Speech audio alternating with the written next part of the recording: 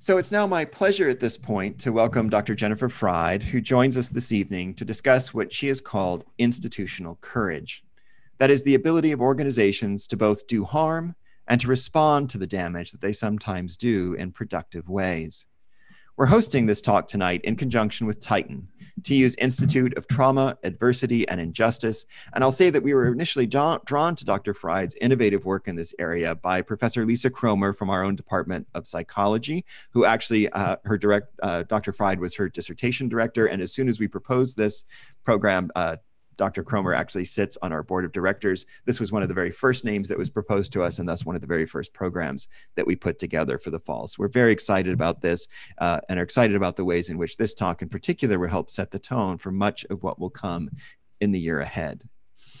So this is therefore something of an intellectual homecoming and also an opportunity for our campus and our community to think about courage in a creative way, and a way in particular that stretches across departments, disciplines, and fields of expertise. Dr. Freyd is herself a distinguished and innovative researcher who received her PhD from Stanford and serves as professor of psychology at the University of Oregon. She's published widely in the fields of trauma studies, sexual abuse, memory, and courage. She's published numerous scholarly articles as well as 3 books, including Blind to Betrayal, Why We Fool Ourselves, We Aren't Being Fooled. And her talk this evening will focus in particular on sexual violence and the ways in which institutions can counter their own blindnesses and failures in this area through transparency and accountability. I should add that Professor Freyd will also be holding a more free-flowing and informal conversation tomorrow with TU faculty and students. So this will be oriented almost entirely toward the campus. If you'd like to join that event and you happen to be a student or faculty member at TU, please contact either the Oklahoma Center for the Humanities or Titan, and we'll make sure you get the information about how to join that session tomorrow. Now, before we begin, I also want to give you just a quick orientation to how things will work this evening. As you've noticed when you came into the room this evening, your microphones were muted, and they will remain muted throughout the event to make things easier and to make communication clearer. But we've also made the chat window available to open to everyone. So if you click on the bottom of your screen, if you haven't been using Zoom regularly, you'll find there's a feature called chat. If you click on that, it'll open a window in which you can post questions or comments throughout the course of the talk. And in fact, we encourage you to interact with that chat window throughout the talk. That conversation will be moderated by members of the OCH staff who will be monitoring it. And we'll also use that forum in order to do our Q&A session this evening. So we won't be turning on the mics for Q&A. That just creates more technological wrinkles. So if you have questions that come up at any time during this evening's conversation, again, just post them in the chat and I'll be moderating the Q&A based on your comments at the end of this evening.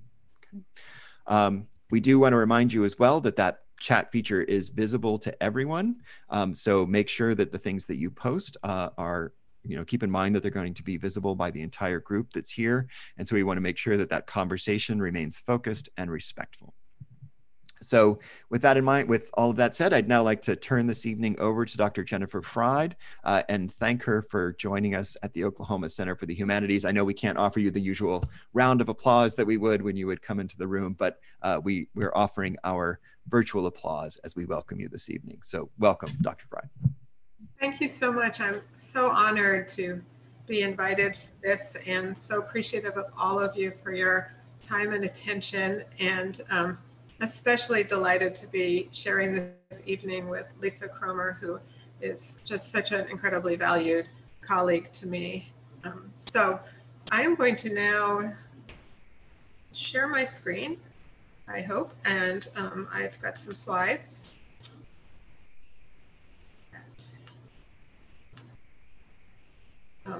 That I would like to share with you is that I will assume that these are visible. Let me know if for some reason they're not visible. So my talk today is going to be in 5 short chapters, and these chapters will coincide with something of an intellectual journey I've been on now for more than 30 years. I'll be starting with a theory that I first began to develop around 1990, betrayal trauma theory, and related the concept of betrayal blindness. I'll then tell you about a somewhat more recent concept that we've been working with, institutional betrayal.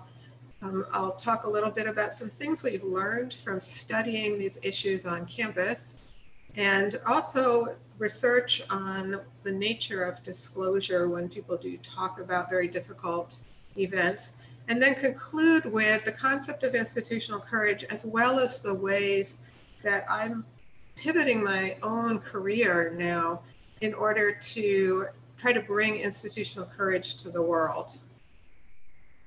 Betrayal trauma theory, I first, as I mentioned, started to develop in the early 1990s. And it was really initially, my entry into this whole domain was through the topic of memory. I was, at the time, focused on human memory. My training had been in human memory, and there was an increasing media attention to something that I had not really learned about in school when I was learning about memory, but seemed really important. And an example is captured by this New York Times article in which the author said, Frank Fitzpatrick began remembering having been sexually molested by a parish priest at age 12. Mr. Fitzpatrick's retrieval of the repressed memories began, he said, when I was feeling a great mental pain.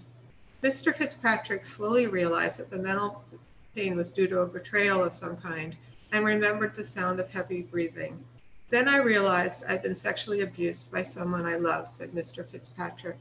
But it was not until 2 weeks later that he suddenly remembered the priest, the Reverend James R. Porter. So I started with a research question in 1991, which was, why and how would individuals remain unaware or forget traumas they'd experienced? And also a closely related question of, why are some traumas forgotten and others not? And the answer I proposed I called betrayal trauma theory, and I focused initially on both mechanisms, I was a cognitive psychologist after all, and also motivations. And I'll be talking to you today about motivations, which I actually think is the more interesting question. And the question here is why? Why would we forget something important? We are memory machines. We shouldn't be forgetting important things.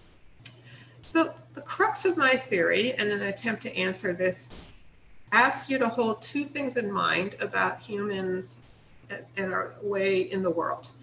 The first thing is our sensitivity to betrayal. We have an ability to evaluate the trustworthiness of others. And this is really good because it's highly important to our survival. We're a very social species. We interact with people in the form of what you might call social contracts. I'll do this for you if you do this for me. And most of the time, these contracts are implicit. Sometimes they're explicit, as a marriage contract or buying a house. The nature of a social contract is that you can be cheated. You can give pay your cost and not get your reward. And cheating, or otherwise known as betrayal, is extremely expensive to us. So it behooves us to be sensitive to this and then take protective action. What are those protective actions we take? We, when we can, we confront or we withdraw. We tell the person who's betrayed us not to do that again, or we say, I'm done with this relationship. This is so much a part of our life that if you think about literature and art, it's just full of it. If you think about the national political scene, it's just full of it. We get betrayed and we confront or we withdraw. And that's what we would do when we're empowered for good reason. There's something else, though, about us, which is we're highly dependent on others for caregiving. And this is at its extreme in infancy. Humans are born, in a sense, biologically premature. A human baby can't do anything and is highly dependent on caregivers. The human childhood is long and protracted and involves years and years of caregiving. The nature of caregiving is an asymmetric distribution of resources. It's really difficult and expensive for an adult to take care of a baby. As motivated as a parent or caregiver might be, ultimately that person's going to need some kind of reward to keep the system going. And this is known as the attachment system. And you can see this baby's making really cute facial expressions and probably cooing sounds. We are evolved to find this extremely rewarding. And this behavior will encourage the caregiver to continue to devote enormous resources. The way this relationship is experienced is the emotion of love. It's not reciprocal in the sense that the material resources are going in one direction, but it is reciprocal in the emotional sense that the baby's doing all sorts of things to engage in the relationship. And a baby that can't do this is really in trouble. Even mature, motivated parents are going to have a hard time giving enough attention to a baby that cannot make eye fixation, cannot make sound, cannot coo. To varying degrees, our dependence continues throughout the lifespan. And sometimes it's really obvious, like when we're ill, but we never are entirely away from it. It's an American thing to try to sort of think we can be independent, but I think we see all the time that we're, if nothing else, dependent on the infrastructure around us, and very often dependent on others in relationship to us, from our workplace to our intimate life. What happens when you put this ability to detect betrayal and strong reaction together with dependence? It can create a terrible bind when the betrayer is the caregiver. Because in that situation, the response of withdrawal and confrontation is very dangerous to the dependent person, to the person being mistreated, because that response is likely to send away the caregiver and risk the survival of that person. So it's in this situation where the abuse or mistreatment or betrayal is coming from the caregiver or the person with more power or the person with whom we are dependent, that it can become advantageous to become unaware of the betrayal. Why? Because by being unaware of the betrayal, we can stay engaged in a necessary relationship. And unawareness and forgetting in this way can be understood as an adaptive response to betrayal, and in fact, an important survival skill. There's clear short-run advantage, but we have lots of reasons to know that there's also a long-run cost in this sort of unawareness. This theory suggests that there may be two primary dimensions of traumatic events. Historically, trauma has been understood in terms of terror and fear-inducing and life-threatening aspects of events, such as automobile accidents and violence and war and hurricanes. Social betrayal is a dimension that emphasizes the reaction of other humans to each other, and it can be both in the moment of an event, such as abuse by a caretaker, and it can be in the aftermath of an event, so that a hurricane, which might start out as a natural disaster, can turn into a social betrayal when the government that is charged with taking care of people fails to do so. The research question that we formed back in the 90s from looking at things this way was really a question of, would these two different dimensions of events lead to certain kinds of symptoms, and could we pull them apart? Could we study the social betrayals separately from the terror, fear-inducing aspects of events? And the answer was we did figure out ways to do that. I don't have time to go into detail, but maybe in the question period if you want to know more about how we did that.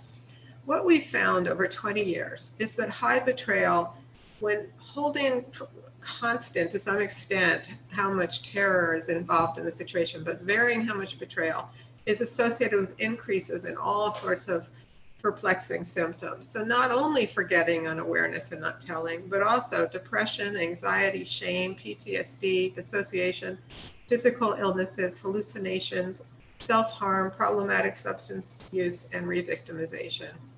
We also found that women and girls are at higher risk than men and boys of the exposure to betrayal trauma. So it's really toxic and it's gendered. Starting about 10 years ago, we turned our focus to what I call institutional betrayal.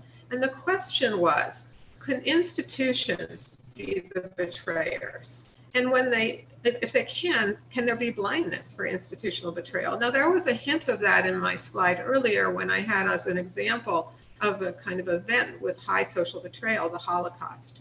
The Holocaust is institutional. It's something the whole government did to a segment of the population. But the question was, can we also study this? And first, we needed to define institutional betrayal. The very broad definition is institutions harming those dependent on the institution. And this includes the failure to prevent or respond supportively to wrongdoings within the institution when there's reasonable expectation of protection. So it's both overt actions like Holocaust, genocide, and this failure to prevent or respond supportively.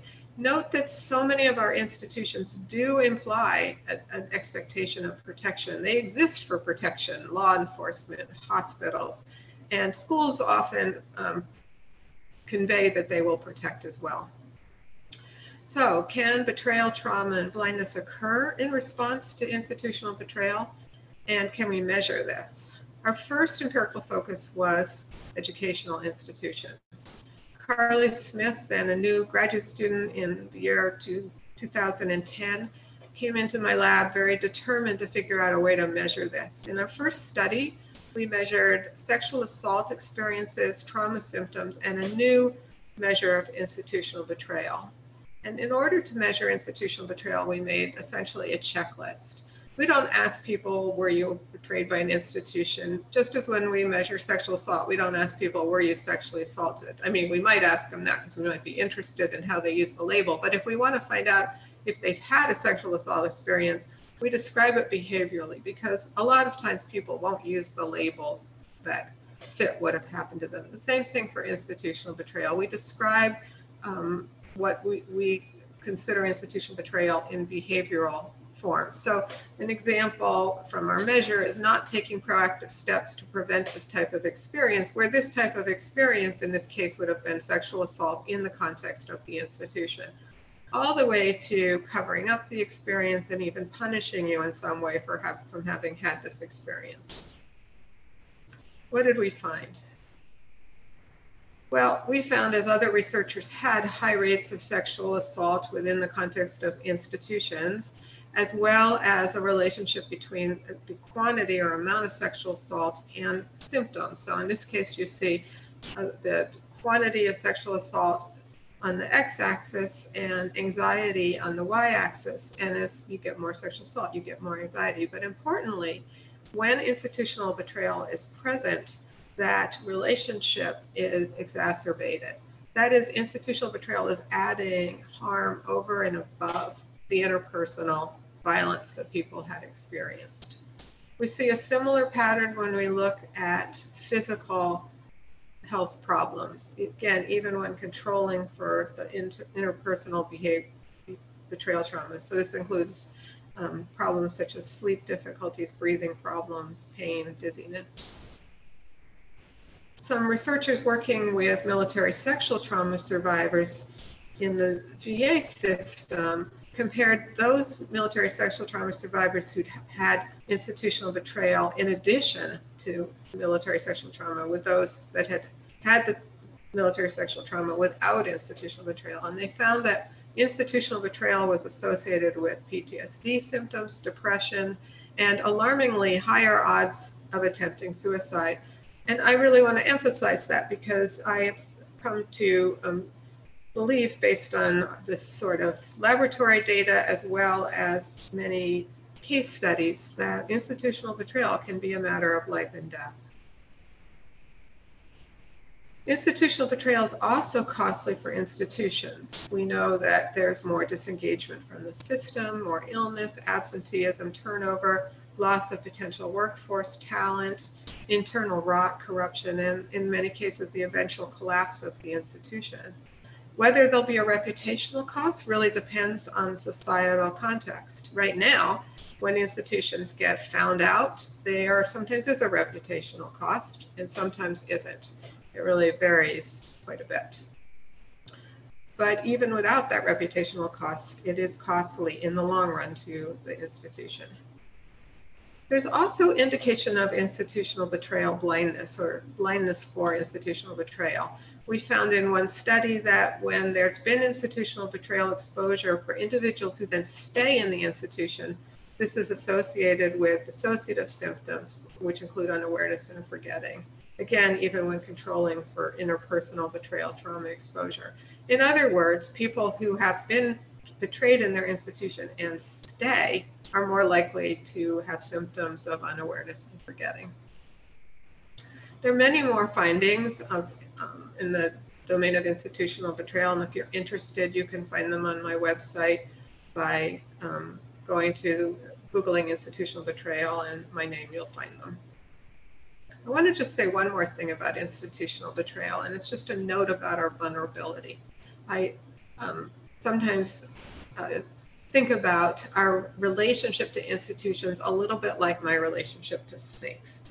So I happen to love boa constrictors. I think they're beautiful and they're wonderful pets.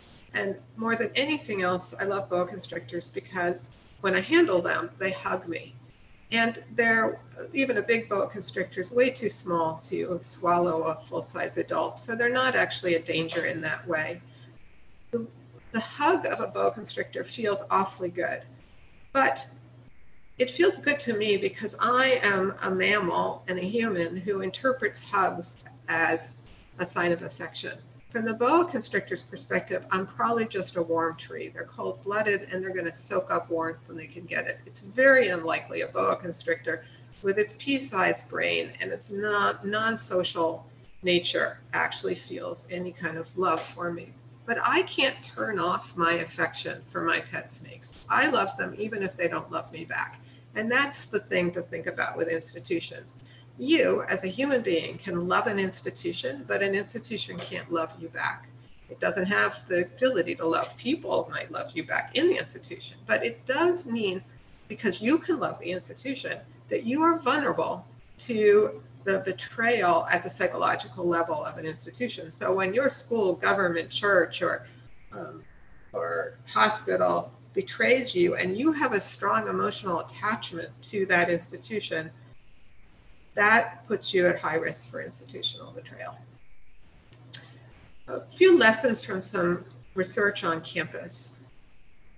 We've done a number of surveys, and these surveys started in part in response to a crisis on our campus in the year 2014 when it came to light that a gang rape had been reported and it involved athletes, and 2 months had gone by and the athletes had been sent to NCAA championship games and it seemed nothing was going on. And when students found out, they made the understandable conclusion that the university cared more about the success of the athletic program and the reputation of the university than the safety of the student. And there was a lot of protest.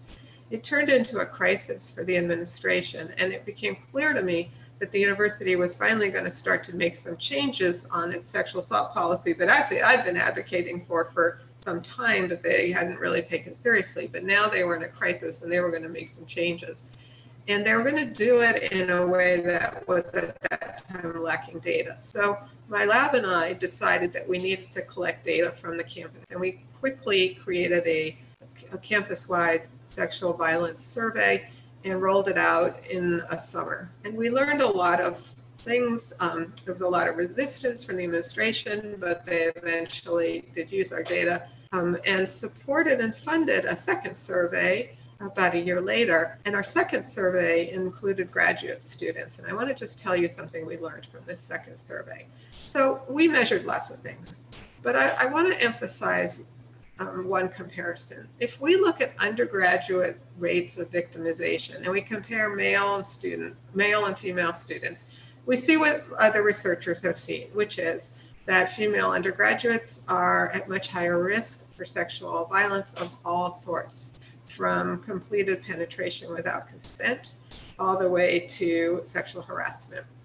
And these are highly statistically significant differences. There is victimization among our male students, note, that's just higher in every case among our female students. But what's interesting is when we look at our graduate students. When we look at our graduate students, again, we see a higher risk for our female graduate student. that are male graduate students. But you may note that there's a difference in the pattern of what sorts of events people are most at risk for. So this last slide from these studies compares now just for female students, undergraduates to graduate students. And now when you see a bunch of stars, it means it's statistically significant comparing undergraduates to graduate students. And what this slide shows is that our undergraduates are at risk for almost every kind of sexual violence at higher rates than our graduate students, with one exception, and that's sexual or gender-based harassment by faculty and staff. And here graduate students are at higher risk. And the lessons in this, I think, are important. One is that it's a story of opportunity. Undergraduates live together and they're going to parties, and graduate students tend not to the same degree. But at the same time, graduate students are working very closely with faculty and staff and are much more likely to be in a vulnerable position relative to those faculty they're working with. So it's opportunity in a physical sense, but it's also opportunity in the sense of power. We also found that even controlling for every other form of victimization, graduate students that were harassed by faculty and staff felt less safe, they had more trauma symptoms, they had more experiences of institutional betrayal. And one could even say that sexual harassment by faculty and staff is itself a kind of overt institutional betrayal. Finally, from these surveys on campus, we see that in addition to gender, race and sexual orientation are risk factors for both sexual assault and institutional betrayal. So for some students, this is double and triple jeopardy. I believe interpersonal and institutional betrayal actually is part of the maintenance of the power structure. And this is probably why there is so much resistance to change. Because while people will say, oh, I don't want to have sexual assault on my campus, and I don't want to have institutional betrayal, getting people to actually change the way they're doing things is really hard. A brief word now about disclosure in DARVO. So all of these discussions of trauma depend in some sense on people telling you what happened to them. And it turns out, and I'm sure you know, that people are very reluctant to describe their exposure to trauma.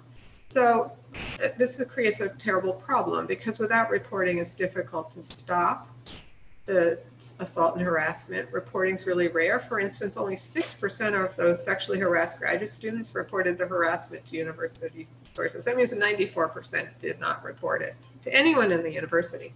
When we look at undergraduates, and we ask if they've reported a different sample, we have 512 undergraduates surveyed. Of them, 189 had experienced sexual victimization on campus, yet only 50 had told anyone at all. And who had they told? Friends and family members. They'd hardly told anyone at the university. Why don't victims report? Well, reporting can lead to a good outcome, but reporting is actually extremely risky because a bad response makes things worse for the victim. And we know this from research. A bad response, in fact, can be a new betrayal trauma. And when the bad response is from the institution, it's actually is institutional betrayal in how we've been measuring it. Harmful responses include some obvious harmful responses like blaming and validating and punishing, but also less obvious harmful responses, such as not acknowledging, changing the topic, minimizing reassurances, turning the discussion to the self, and taking away control from the survivor. And this is all backed by quite a bit of research. There's a bit of good news. In some of our studies, we've found that when people are well-intentioned but don't know how to respond well, they can become much better listeners through education. And if you're interested, I have on my website tips and discussion guides for some of that education. I want to also make one note about mandatory reporting. So many universities have mandatory reporting policies. And this concerns me a lot because mandatory reporting is basically taking control away from victims. And we know from research, taking control is one of the most harmful things that victims can experience. We also have reason to believe mandatory reporting actually chills reporting and doesn't lead to the positive outcomes people hope. If you're interested in this topic, I also have resources on my website. If you Google compelled disclosure in my name, you will find them. And I have have come up with my colleagues an alternative reporting model that we have also posted on that same page, in which we have students tell us, rather than we tell students tell us what they want to have happen with our information. A particularly pernicious response to disclosure is one I call DARVO, and that is an acronym for deny, attack, reverse, victim, and offender. So deny, it never happened. Attack, you're a liar. It's an attack on the credibility of the person making the accusation. And reverse, victim, and offender, this is when the perpetrator takes the victim role. You may reflect on the hearings for the last Supreme Court nominee and the nature of that discussion, as well as many other highly public examples of what happens when people are accused of or held accountable for misdoings, particularly sexual misbehavior. And you may recognize this DARVO response. Our research indicates that DARVO is associated with victim self-blame. It, in other words, is an effective strategy for a perpetrator, because victims blame themselves. When victims blame themselves, they're more likely to also be silent. We also have found that when third parties experience a DARVO coming from the accused perpetrator, they're more likely to doubt the victim's credibility. Again, showing DARVO is an effective strategy. The good news is that if we educate people about DARVO, it appears to reduce its power to discredit the victim's credibility. And because of this finding, this education finding, I urge people to recognize DARVO and identify it in order to defang it.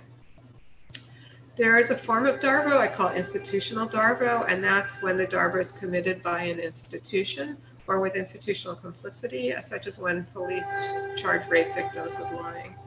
Institutional DARVO is a form of institutional betrayal. I don't have time to play this for you now, but one of those moments in my career that was the most surreal was waking up one morning and getting lots of emails saying, your concept was on South Park last night, and it was a 90-second clip that South Park ran in its finale episode, and they really did actually understand and get DARVO. So again, you can, I recommend, it's pretty funny. You can Google DARVO South Park, I'm sure you'll find it. Okay, last chapter, institutional courage. And this brings me up to the present. So the question that was bothering me a lot as we were finding out how powerfully harmful institutional betrayal is whether there's something we can do to prevent it. And I know, and I experienced this myself, and I just experienced it this week. It's really tempting to drown in the pain of betrayal, or alternatively, to succumb to betrayal blindness and say everything's fine. But neither drowning in the pain nor the betrayal blindness actually helps prevent the abuse or the betrayal. They might get you through the moment, but they don't actually change things. In order to change things, we need to have hope, awareness, and action. And this is where institutional courage comes in. So the definition, our working definition for institutional courage, is that it's an institution's commitment to seek the truth and engage in moral action, despite unpleasantness, risk, and short-term cost. It's a pledge to protect and care for those who depend on the institution. And it's a compass oriented toward the common good of individuals, institutions, and the world. It's a force that transforms institutions into more accountable, equitable, healthy places for everyone. I've identified 10 steps to promote institutional courage. This is not meant to be the final word, and I'm sure it's not exhaustive, but it's somewhere to get started. So one is to comply with laws that exist for protecting civil rights, but to go beyond mere compliance. Mere compliance quickly leads to a checkbox mentality that becomes counterproductive. And a closely related issue is to beware risk management mindset. It's actually necessary to take risk in order to prevent and address institutional betrayal. Another step is education. It's really important to educate the institutional community about these concepts, about the nature of victim response, about the ways that institutions can harm. And this is especially true for leadership. Responding well to victim disclosure and creating trauma-informed reporting policies are a third step. Bearing witness, being accountable, and apologizing are additional steps. Perhaps my favorite step is cherishing the truth tellers or whistleblowers.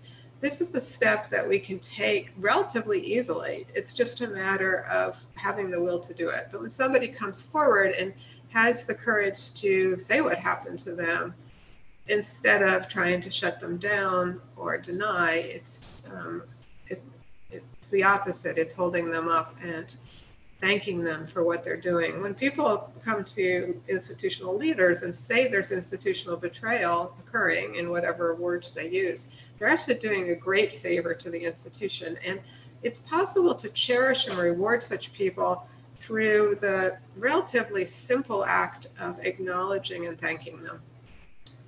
Sixth step is conducting scientifically sound anonymous surveys. For all these sorts of behaviors, people are very reluctant to speak openly about them. And it's only through anonymous survey one can really begin to know what's going on. And it's important these be done in a scientifically sound way. It's actually not a trivial matter to know how to ask these questions and how to treat the data. Equally important is regularly engaging in self-study. So people have to be willing to ask themselves if their institution's engaging in betraying behavior. And part of this, I think, is understanding that this is not about necessarily bad intention. We might have cases of, and we do, institutional betrayal despite people's good intention. Number 8 is to be transparent about data and policy. Transparency is so important because sexual violence, corruption, just about all the problematic behaviors of institutions thrive in secrecy. So transparency is a powerful way to break down the betrayal. Number 9 is for those of us who can to use our organization to address the societal problem. So it's not enough to fix what's in your backyard, but to try to reach out and help the larger picture. And this is really, really true for research universities. I'm appalled at how little funding and resources and energy has gone into the problems of sexual violence and discrimination and racism and institutional betrayal relative to the consequences and size of the problem. And then number 10 is none of this stuff is free. It's not super expensive, but it's not free. So it's really important to commit ongoing resources to these steps. We have begun to study institutional courage in one big study that was completed recently as a doctoral dissertation under my direction. Alex Smith and I surveyed a series of employees around the country in various industries, and we created a new measure, the Institutional Courage Questionnaire. What we found was, unfortunately, few institutional courage behaviors were reported by these 800 employees who had experience working in corporate America. However, when institutional courage was present, we found it buffers against both workplace sexual harassment and institutional betrayal. So in other words, an organization can have workplace sexual harassment, can have institutional betrayal. If institutional courage is there, the employees and the institution are doing a lot better. We also found that institutional courage is good for the institution, and this is kind of like the business case for institutional courage. Even if you don't care about humans and the well-being of individuals, if you're in charge of an institution, probably you have incentives to care about the institution. So we find it increases job satisfaction, trust in management, perceived gender equality and organizational commitment, and it reduces work withdrawal behaviors and one-year leaving intentions. I want to now turn to a case study, one example of what institutional courage looks like. People are always asking me, are there examples? And there are examples. I haven't found an institution that's across the board just great in every way on this, but I have found examples, and here's one that I like. So We go back to 1998, and it involves Brenda Tracy and Ed Ray, both people I know and respect. In 1998, Brenda Tracy reported to police that she'd been gang raped at a party, and two of the accused assailants were Oregon State University football players. I should say, I've been a professor for a long time at the University of Oregon. This is a different school, Oregon State University, but it's also in Oregon, and it's structurally a similar kind of school. Prosecutors led Brenda Tracy to believe the case was weaker than it was. Her rape kits were destroyed, and the two football players had 1 game suspension and community service. And no one from OSU talked to Brenda Tracy. That was 1998, and Brenda Tracy went on with her life, despite this horrible thing that happened to her, and made as best she could a life for herself. She got a nursing degree, she raised 2 children, but she also suffered. She definitely suffered for a long time. Then 2014 rolled around, and suddenly college sexual assault was all over the news. It was now a national conversation. And perhaps because of this, it prompted Brenda Tracy to find out what had happened to her 16 years earlier. She called Oregon State University to ask what had happened to her case, and at first they were evasive. But she had the opportunity to talk to a beloved columnist, John Canzano, at the main paper in Oregon, the Oregonian, and he wrote a column about the case. I'm sure the morning that column was published, many people forwarded it to the president of OSU named Ed Ray. Ed Ray wasn't the president in 1998, but he was in 2014. And he did something different than most institutional leaders in this situation. Rather than putting his energy into PR, covering up, denial, he put his energy into investigation. He ordered an investigation, and he made sure it happened fast. 3 weeks later, he met with Brenda Tracy and shared the results of the investigation. Not only that, but he wrote an apology to her letter to her. Dear Brenda, Oregon State officials are very grateful that you took time to meet with us. We're so sorry for what you experienced in 1998 and have lived with since. What we have learned recently of your suffering is heartbreaking, and your bravery inspires us. We're also grateful to you for raising the public dialogue about the consequences of sexual violence in our society and raising a discussion of how society can better assist survivors of such violence. While we cannot undo this nightmare, we apologize to you for any failure on Oregon State University's part to better assist you in 1998. As promised a few weeks ago, we conducted an exhaustive review of the facts of how OSU handled this matter 16 years ago. This review was completed this past Friday, and we want to share the results of that review with you. He didn't stop there. After he apologized, Ed Ray hired Brenda Tracy to be his consultant, and they worked together for 2 years, and it led to many important innovations and changes at OSU. What does institutional courage look like? Well, you see some of the pieces here. It involved investigation and, importantly, transparency. It involved acknowledging what happened and apologizing. It totally involved cherishing the whistleblower. He hired her. This led to increasing resources and awareness on campus. They didn't just stop with campus. Ed Ray and Brenda Tracy went to the state capitol. They talked to state legislators. They supported policy changes for the state level. And there were many efforts that continued after this initial relationship. It was really a good thing that happened. So what does this show? First of all, it shows it's possible. I believe the research and the logic shows it's needed, that it's positive, that is institutional courage. But we also know from the research we have done, it's relatively rare. So what are we going to do about that?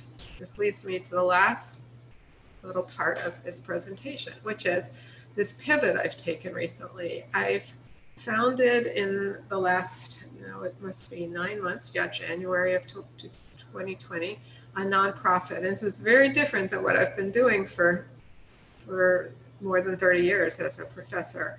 And the nonprofit's called the Center for Institutional Courage. And it's an institution that's dedicated to science, education, and data-driven action with the goal of promoting institutional courage. We have a fabulous board of directors and a great team of researchers and advisors, some of whom are in this picture. We have a very ambitious mission to advance the world's understanding of institutional courage and institutional betrayal through rigorous scientific research, wide-reaching education, and data-driven action, with the goal of creating more accountable, effective, and equitable institutions for everyone. And our mission is probably even more ambitious, but we want to not only be the world's foremost center for this research and education and action, but we also see a future where our institutions can act courageously with accountability, with transparency, actively seeking justice and making reparations where needed, despite unpleasant risk and short-term unpleasantness and cost. I should add that, I think that we're in a period where there's great distrust of our institutions. And I suppose to the extent that's because institutional betrayal is being seen, and maybe that's healthy, but it's very costly to have this level of distrust. But trust needs to be earned, and I really believe it's only through instilling courage that that trust will be legitimately earned. And it's, I believe, essential for our society and our democracy. So I end with that, and thank you, and look forward to your questions. All right, terrific. Thank you very much. There's applause resounding around Tulsa that you can't hear, but it'll travel to you virtually, I hope, over the internet. That was a fascinating, compelling, and interesting talk. There's certainly a lot of there for us to chew on. As I said at the outset, I'd like to encourage all of you who are here with us to please post your questions and comments and ideas in the chat here beside them, here beside the main window, so that I can share those with Dr. Freyd, and I'll do my best to moderate those as they come in. So please go ahead and take a moment to frame some of those questions and get them to us.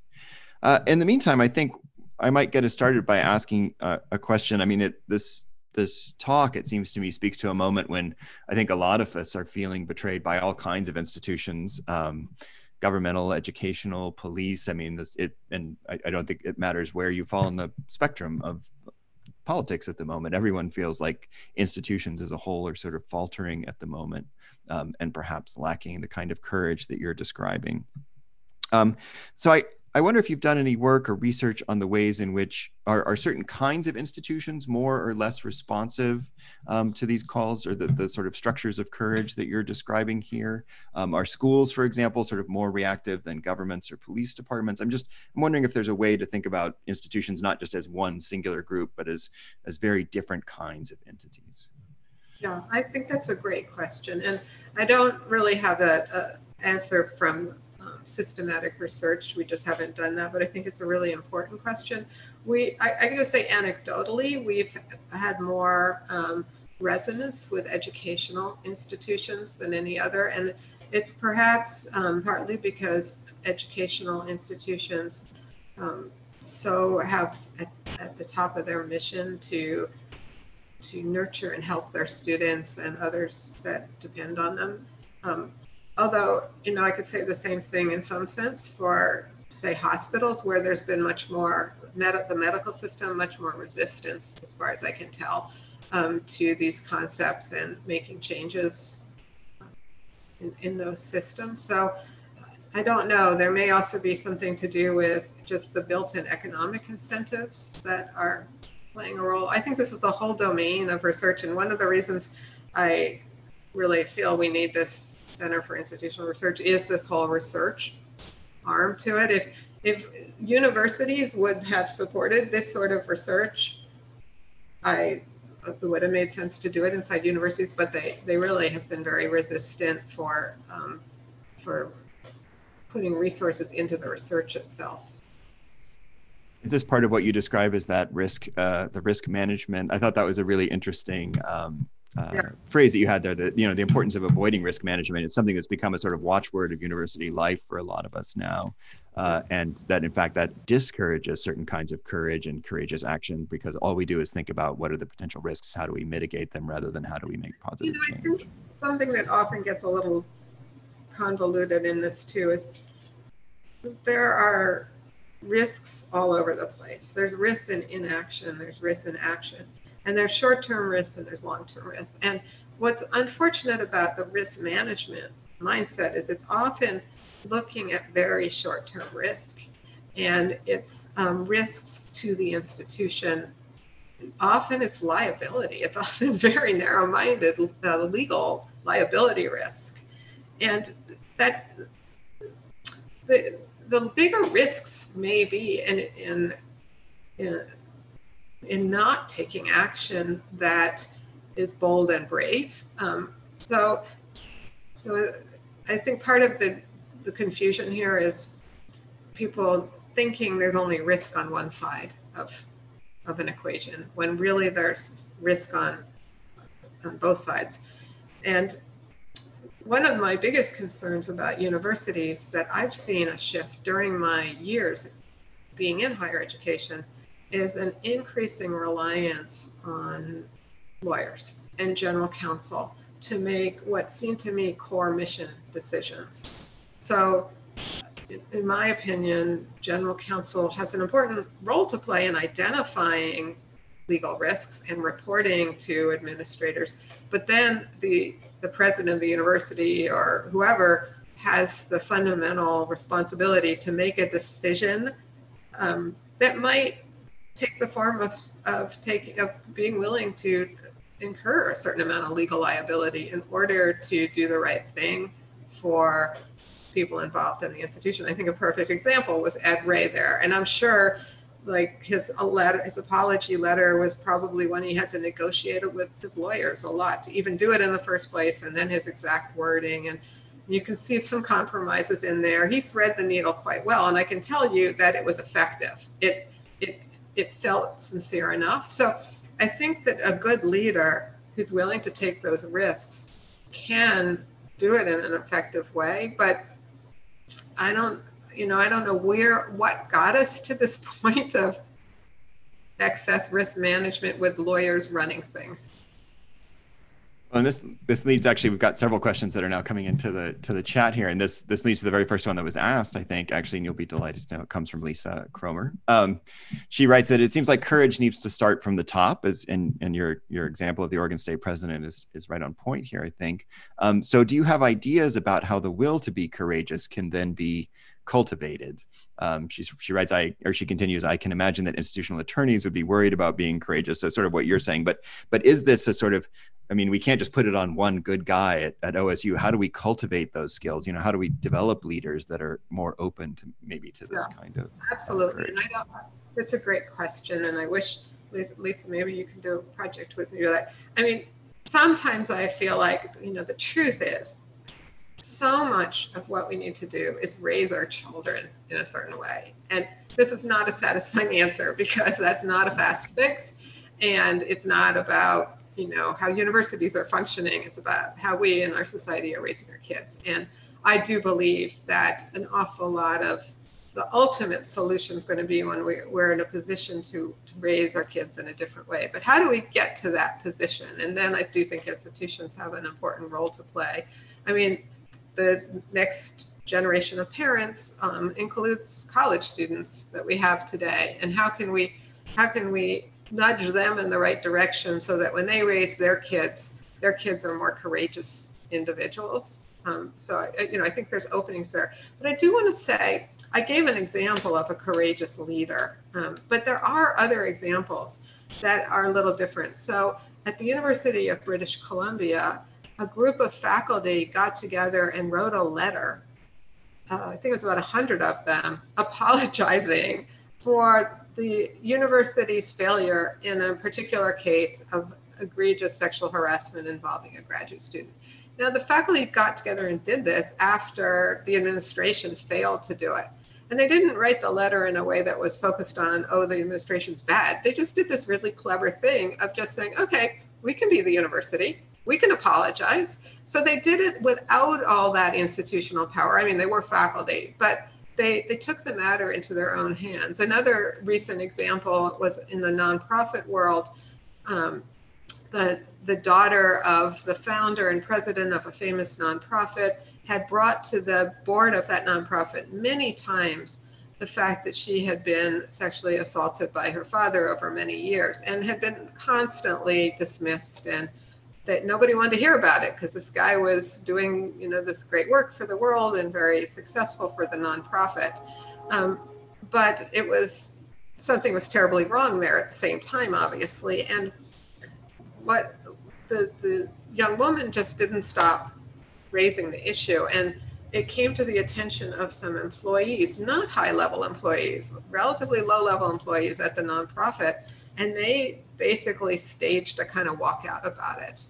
And it led to, once they did that, then the whole board of directors had to change their whole tune, and they ended up apologizing and removing this person from power and so on. So it started at a grassroots level and led to that kind of institutional change. So I think, like a lot of complicated problems that involve a certain amount of cyclical problem, there's probably multiple intervention points, and we need to just find wherever we can find, get in and make a change. Well, it might be useful then at this point to pivot to the sort of other side of that equation, which is the people that have survived or endured institutional trauma. As you're describing, we've got several questions here on that topic. So I think I'll just start with the first one that came in here. This is from Nicholas McMillan, who says, are there ways that you've found or would recommend to treat institutional betrayal uniquely, or at least in addition to other kinds of trauma treatment? Do we, so I guess in a treatment setting, do we need to think about this as a particular kind of trauma and that needs to be treated differently than other kinds of trauma that we're more familiar with in clinical settings? I should say I'm not a clinical psychologist or treating psychologist, so I don't really know the answer to that. I do know some people are starting to publish on that topic, and I would think at a minimum, though, that it would be important to acknowledge to sort of ask people about their experiences with institutions, and when they have been betrayed, to acknowledge that as a potential harm that they're experiencing. And one of the things I don't know if I sufficiently emphasized, partly because it's only recently that I've really articulated this to myself, but institutional betrayal causes two kinds of harm, and one kind at least, but one kind is the failure to do things in the practical material world. So for instance, let's take the example of our government's failure around COVID. Betrayal has this practical material consequence of people getting sick and dying. So that's one piece of it. But it also has separately this psychological consequence. So in the sense that you have not gotten sick and obviously you've not died if you're still having these thoughts, but people close to you you've not suffered a terrible loss in your own life. You still may feel this emotional, psychological cost of the betrayal from your own government that you're witnessing. Another example that I think a lot of us may have experienced is the pain of learning what's happening on our borders to kids. And we may not know anybody even in that situation, but it's this psychological pain that occurs. I would think in a treatment situation, it's really important to acknowledge that, so that even somebody who hasn't been directly affected in the material sense may still be suffering. And of course, if they have been directly affected, it's like a double whammy. Well, and here's a question that I think sort of maybe pushes slightly to the research side of this same question. So this is from Meg Weinkoff. She says, I'm a researcher working on an article in an HR publication to create trauma-informed leadership frameworks. Have you noticed certain attitudes and behaviors in how people respond that are betrayed by an institution, particularly for people who then stay in that institution or organization?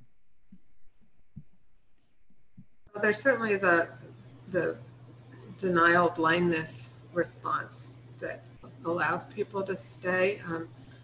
And I've thought about this a lot in the context of people on the job who have the job of Title IX coordinator.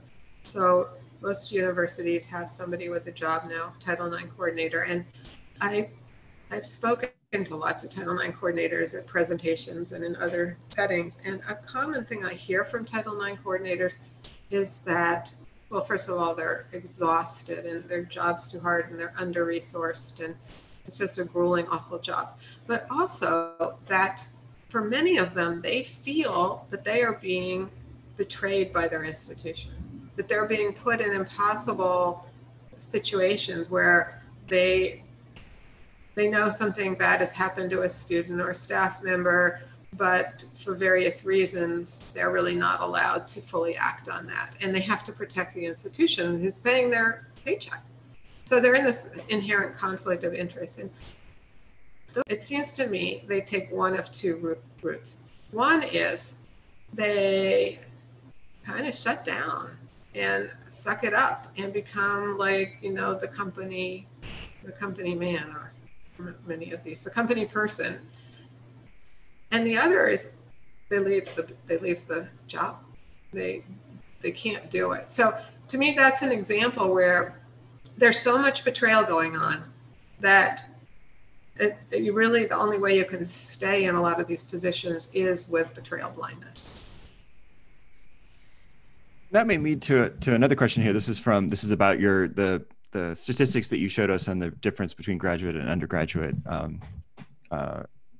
sexual assault numbers and how that might relate to institutional trauma. So this is from Adrina Matsai, and they write, when discussing the difference between undergrad and grad student victimization, you said that graduate students might have the motivation of opportunity and power. So what did you mean by power?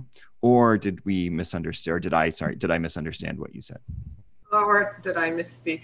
What I meant to say is that the vulnerability that graduate students have is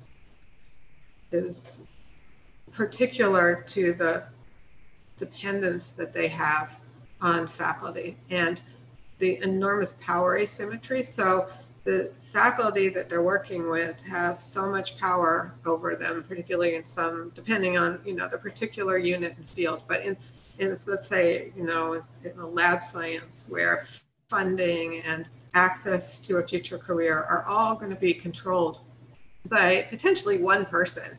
That one person then has this potential power that makes it really hard for the graduate student to escape the situation, do anything about it, and also really costly if there's this harassment that's going on.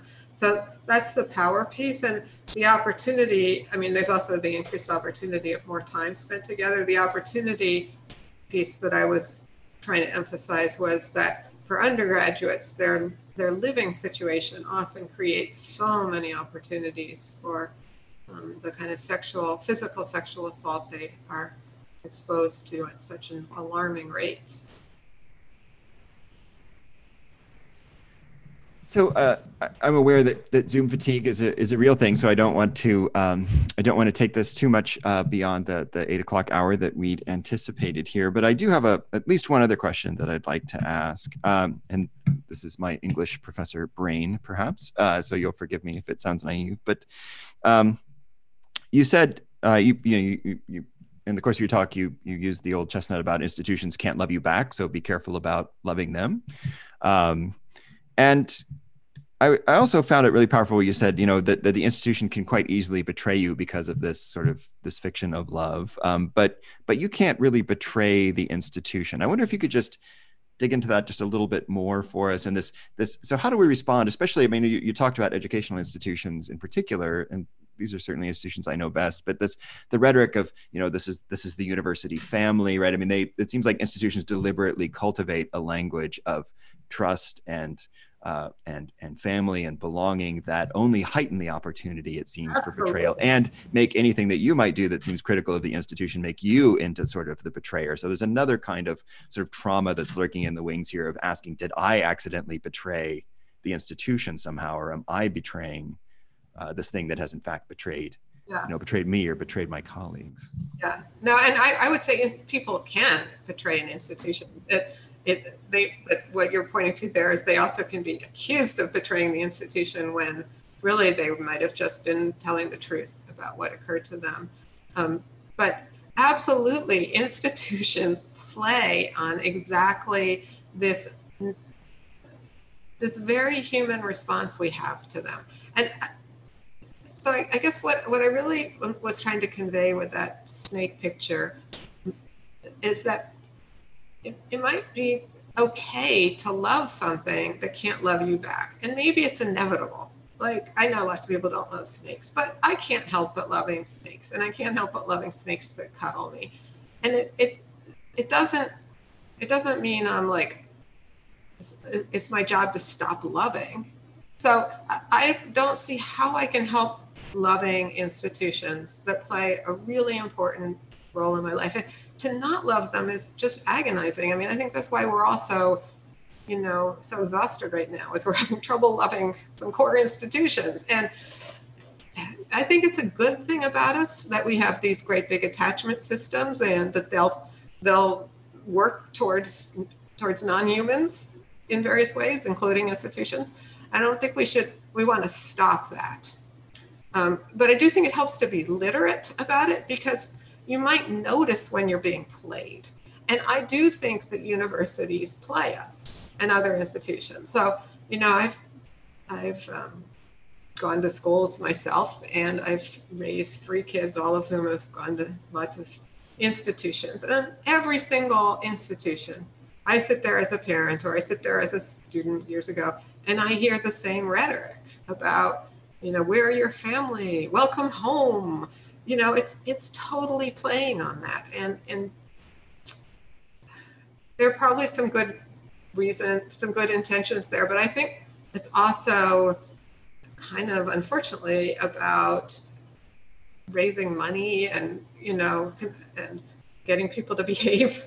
And so the people who are doing it may not realize how much they're sort of manipulating people, but what we can do as consumers of institutions, or whatever the right word there is not stop having feelings, but think it through and say to ourselves, well, I really love my school, but realistically, my school can't love me back.